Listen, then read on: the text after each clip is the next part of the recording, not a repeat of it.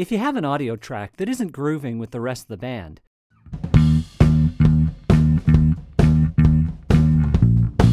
you can use flex time to lock it in with a couple of simple steps. If you want to move individual notes around in the audio file, you can do it with the flex tool. Just select a note and drag it. Or if you drag over other tracks, yellow guides will appear to help you lock to the timing of another musician's performance. Or you can quantize the entire track at once. Just select it and turn on Quantize. The part is instantly corrected.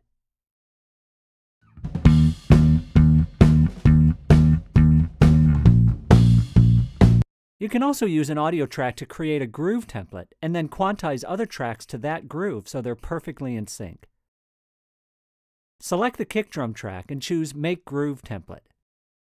And then use that to quantize the bass part that you want to lock tightly to it.